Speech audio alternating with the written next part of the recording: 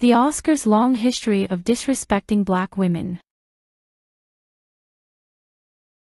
The 2022 Film Awards season came to a close on Sunday, but not before two moments of jaw-dropping disrespect toward black women went viral.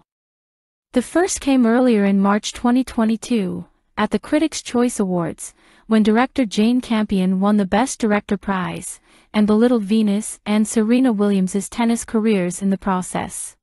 I'd also just like to give my love out to my fellow, the guys. The nominees, and you know, Serena and Venus, you are such marvels. However, you do not play against the guys. Like I have to.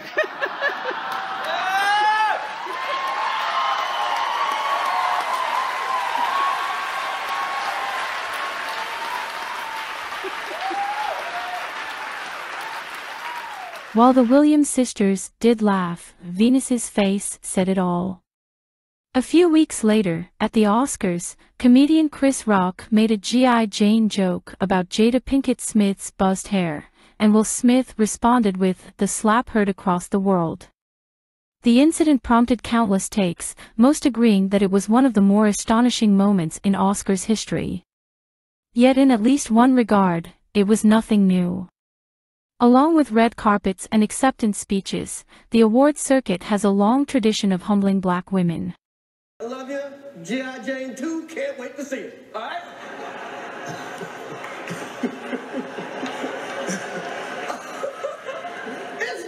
that was a nice one, okay. Let's stop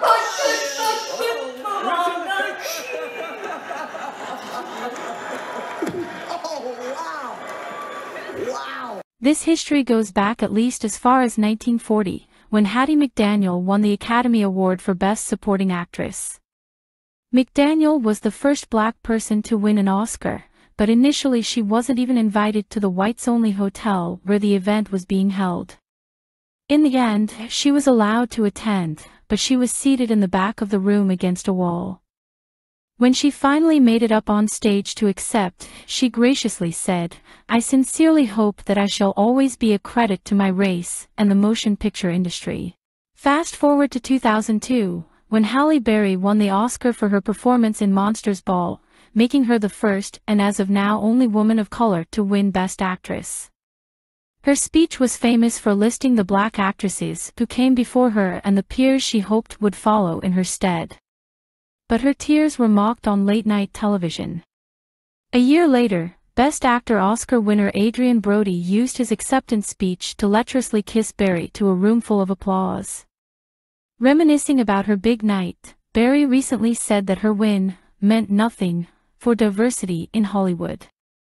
It has been 20 years, and no other women of color have been welcomed into the Best Actress Club. Meanwhile, the black actresses who have followed in Berry's stead have faced countless indignities. During the awards cycle for Precious, Howard Stern caught some grief for saying of Gabourey Sidibe, "There's the most enormous, fat black chick I've ever seen. She is enormous.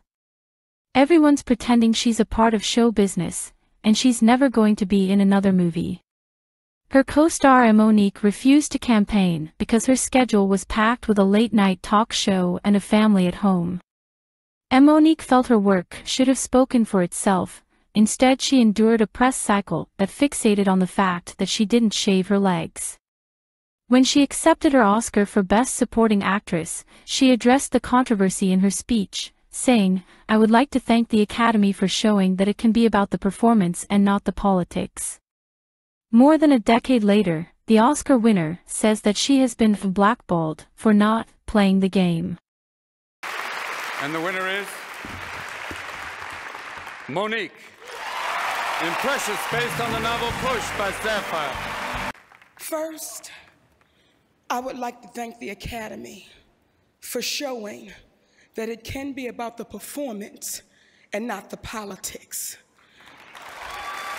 I want to thank Miss Hattie McDaniel for enduring all that she had to so that I would not have to. Tyler Perry and Oprah Winfrey, because you touched it, the whole world saw it. Then there were the painful awards cycles of 2013 and 2015, when white presenters refused to learn how to pronounce Quvenzhané Wallace's name. The 9-year-old black girl was constantly being placed in white spaces and encouraged to smile and do her famous arm flex, just for the Onion to think it would be funny to call her a CT. The carelessness was reminiscent of a similar incident years earlier, in 2007, when 17-year-old actress Sharika Epps was nominated for Best Actress for her performance in Half Nelson at the Independent Spirit Awards. The presenter was actress Felicity Huffman, who ran through the names of the nominees in a rush, declaring the winner, Shakira Epps. An all-dolled-up Epps, simply excited to be there, joyfully accepted her award before smiling and saying, "My name is Sharika, by the way."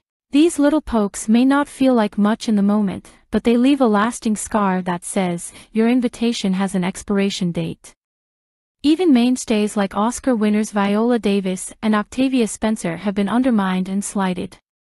In 2016, Davis was nominated for Supporting Actress for her role in the film Fences, even though she was clearly the co-lead with Denzel Washington. It was assumed that from the studio's point of view, it would be a more practical way for Davis to receive recognition, instead of putting her in a stacked Best Actress field with Emma Stone as the frontrunner. Both won their respective Oscars, but there's still a hint of what could have been. Meanwhile, in 2019, Spencer was an executive producer on the Best Picture nominated film Green Book, but was not invited to the Oscars ceremony. She had to win her ticket in the Oscar lottery. Time and again, black women are invited to parties that quickly let them know that the price of admission is jabs at their personhood.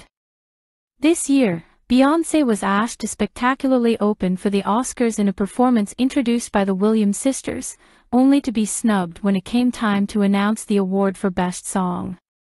Which is a step up from the year Listen from Dreamgirls, which she co-wrote, was nominated for Best Song, but it was decided she wasn't a primary songwriter, leaving her name off of the nomination. Even if they didn't make as many headlines, the small moments of disrespect added up, from having her and Daniel Kaluuya walk out on stage to Toto's song, Africa, to Tiffany Haddish having to correct a journalist who called her Dolce & Gabbana gown a costume. Do a little costume change? I'm not wearing a costume. I'm wearing Dolce & Gabbana. It's called an evening gown, darling. This is not, no one's paying me for this. I paid for it. It's custom. Thank you. Time of death for me right now. You look gorgeous. This is not an acting gig. This is my life. This what fame look like. This what success look like. This what money look like. This what it look like. It's what it look like. When Rock delivered his G.I. Jane punchline, the camera cut to Pinkett Smith, who, unlike the rest of the room, was not laughing. It's unclear if Rock knew that Pinkett Smith has alopecia, but given that he made an entire documentary about the nuances and sensitivities around black women's hair, it's hard to think he doesn't know what he's doing when he mocks a black woman in front of a majority white viewing audience. Yes, they are millionaires having a tiff in mixed company, but it was also just one more instance of a black woman being othered and belittled and expected to grin and bear it. The only difference is that this time, someone stood up for her.